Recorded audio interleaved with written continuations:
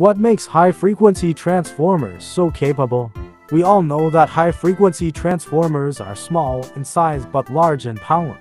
The transformer shown in the video has a power of more than 100 watts.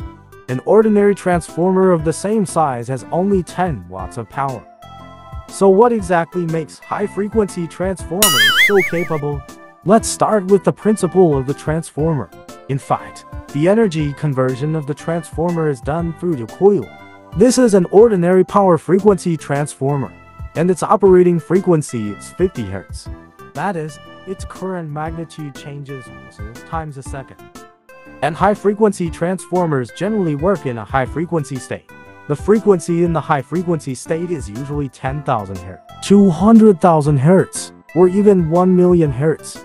So its conversion efficiency is much higher than that of ordinary transformers.